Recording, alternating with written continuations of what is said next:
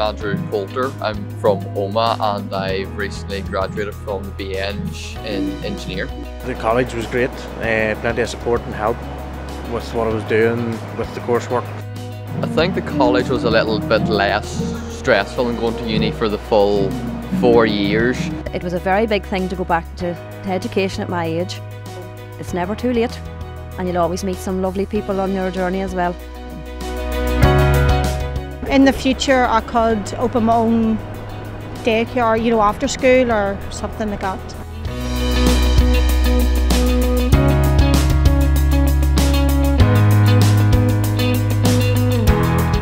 Graduation's one of those days in the year that you always look forward to, as we're familiar with students and we work with students on their journey, be it 1, 2, 3 years, and to see it come to fruition and students get the opportunity to join with their lecturers and their peers. The celebration of success and the marking of their achievement is fantastic. As I say, one of the best days in the year, something we look forward to, and it's always important. Students have worked very hard and often through very trying and challenging times, but it's important to reward their efforts and celebrate success with them. My name is Stephen Quinn and I'm from Arboe, and I've graduated my foundation degree in civil engineering today. Oh, it's been fantastic. This past 2.5 years I done mine part-time, so it allowed me to work and study alongside each other. Everything's just worked in well into what I've wanted.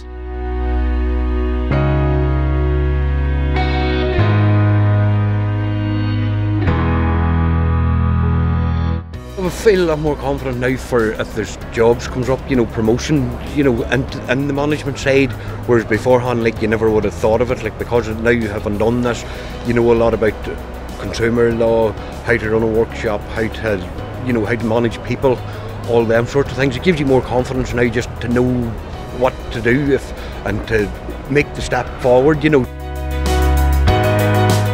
Well, I've always been interested in sport, and I'd done the level 3 in Enniskillen, took a gap year and then realised that sport's something I'm interested in, and coaching as well, so went back for the level 4 and level 5, taking a gap year at the minute, so I'm coaching at Ballamallard,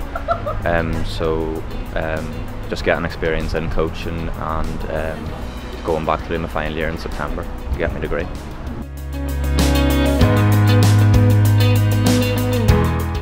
For me, it was much better to come to college because I was still able to keep on the job and study the degree part-time, so it was a better option for me, yeah.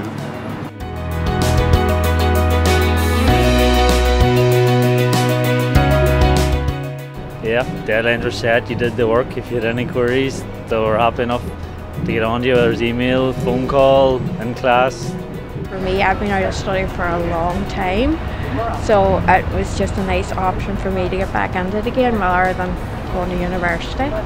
Come here to college, yeah.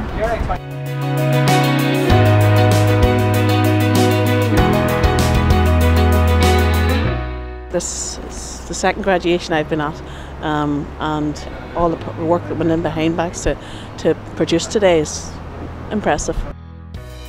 Somebody had said to me a couple of years ago, or 3 years ago, that I'd be doing this, that I would have achieved this. I would have laughed at them, like I didn't think I would ever have done it.